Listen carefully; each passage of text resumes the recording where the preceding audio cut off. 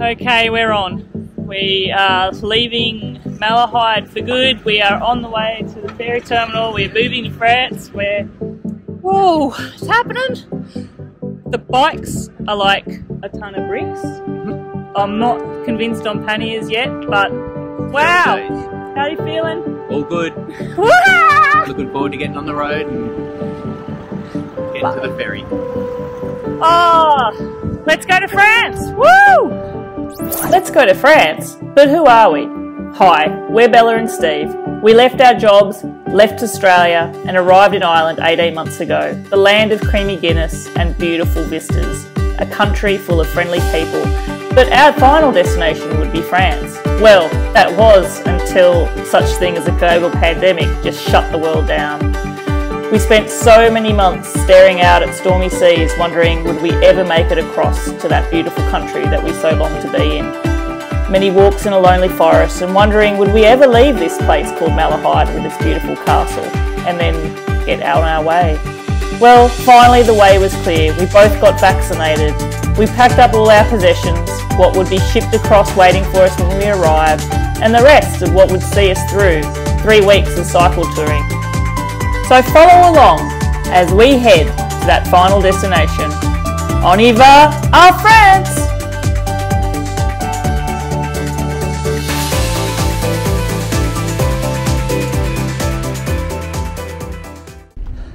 Well, we have learnt that we can go up hills even when our bikes weigh so much heavy bricks. I don't know, what do you think your bike weighs?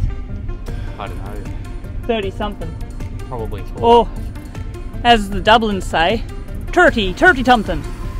I think mine's probably 32.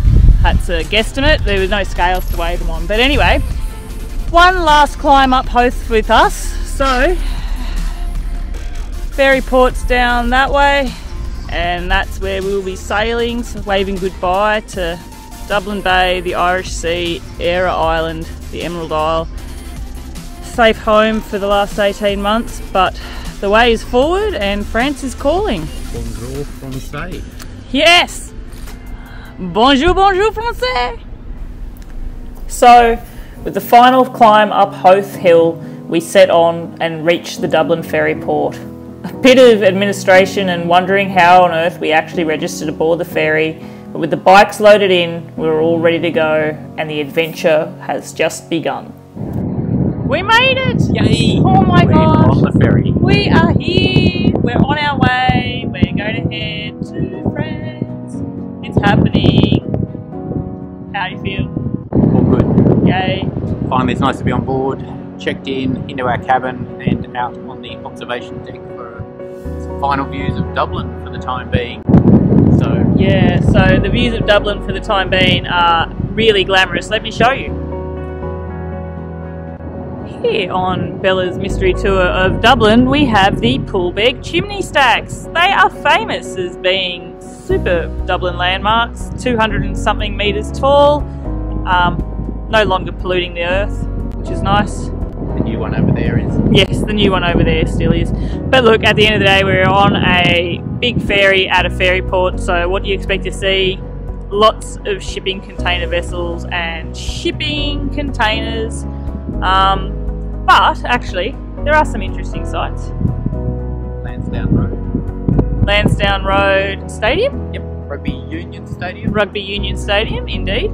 And if I go further over, the Wicklow Mountains. Yoo! Never rode our bikes up there. How sad's that? We'll be back? Will we be back? Definitely. Just as a visitor though, not as a resident. It's a bit of a long drop. We're on, well, I don't know, we're on the deck. On the observation deck. On the observation deck. Observing. The Lucky Shamrock.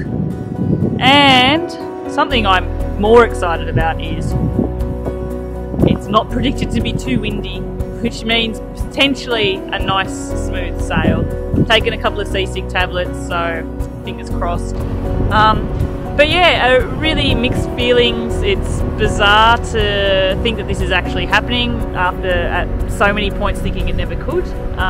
We had a pretty good cycle down here. The panniers are definitely a different kettle of fish to the bike packing bags we've been used to, but We're getting used to those. We've cycled, I think, about 30 kilometres so far, so I think by the end of the next 3 weeks we'll be well and truly used to cycling with panniers. As the ferry pulls out from the Irish Sea, giving us those final views of this beautiful country, we have time to contemplate what's in store for us over the next 3 weeks. We'll arrive in France at Cherbourg Ferry Terminal. Our final destination is right down south in the French Pyrenees. How we get there is our choose-your-own-adventure style. There's a couple of places we're going to plan on stopping along the way, but other than that, we're very flexible and we have no set route.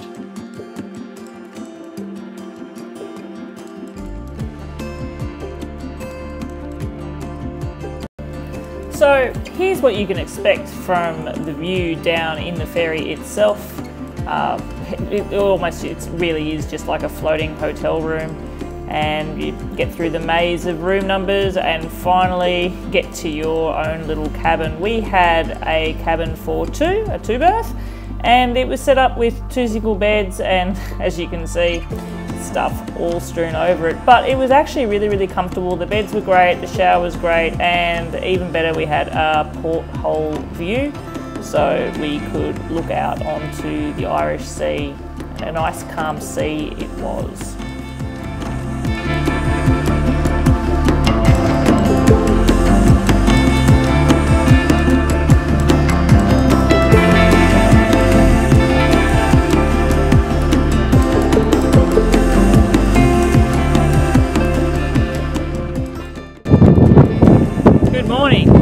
Well, we had a pretty good night. No nice sunset, it was all clouded in. Had a pretty good dinner, and those sleeping tablets are amazing. Really, should I call them sleeping tablets? Seasick tablets are amazing, but really they should be sleeping tablets. I think they worked on me better than any sleeping tablet ever has. Woke up and the boat was pitching a bit, and it was time to take another one. Took another one and bang, out like a light. So I feel like I've had the best sleep that I've had in probably years, actually. So we are, I think, 2 or 3 hours from arriving, and this is what it looks like at the moment. So the boat's just made a little bit of a turn. And something else I realised yesterday was my estimation that this trip was 16.5 hours was wrong. It's actually 18.5 hours. So we got an extra 2 hours for free. Anyway, it's a bit windy. I don't know whether you'll be able to hear any of this at all. But time for some breakfast, and then yeah, we might come out on the deck again. And definitely when we can see land, but not too long till we actually put foot on French soil. Whee! There's the pilot heading in to jump on the board and lead us into port. Didn't know this happened. Steve's just enlightened me to it. It's quite interesting. I guess they know these seas a lot better than anybody else, so it makes sense that a local would guide the ship in. But, oh wow. After 18 months of limbo, we're finally seeing France. Yeah. Feeling all the emotions all at once, but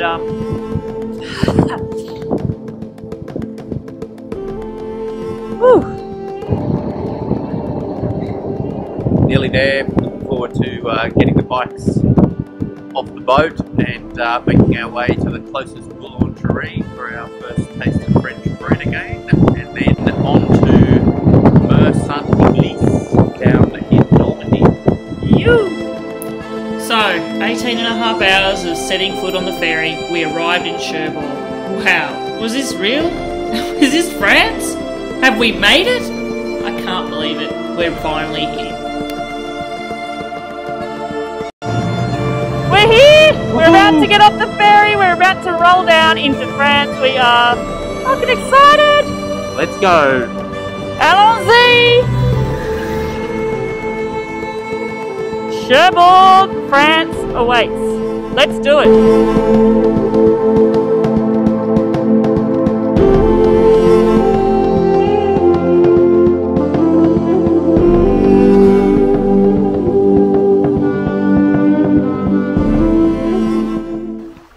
Okay, wow. So we are rolling in Normandy in France. Customs was a breeze. They didn't even stamp my passport. A bit worried about that in terms of applying for my visa, but the customs lady said everything's fine because I'm married to the man. You're a man. Anyway, stopped in Cherbourg very quickly just to get everything set up. Planned to get something from a boulangerie, but it was closed, and the first, I think, 5 of them we've ridden past have all been closed. Not because of lunch, but because of August holidays. So, oh my gosh, I'm really hoping this is just a little thing, and there has to be a boulangerie somewhere, right? There has to be, right? Definitely. Definitely. There There will be. Positivity. Positivity is what Steve's saying. Hey, at the end of the day, the Carrefours here even sell great bread. So at the moment, we're headed over from Cherbourg to where we're staying tonight is Saint-Maur-Église. And we'll be there for 3 nights and then aim to do rides around there. Just at a really lovely stream. Would you call this a stream? Yeah. There you go. Beautiful French stream.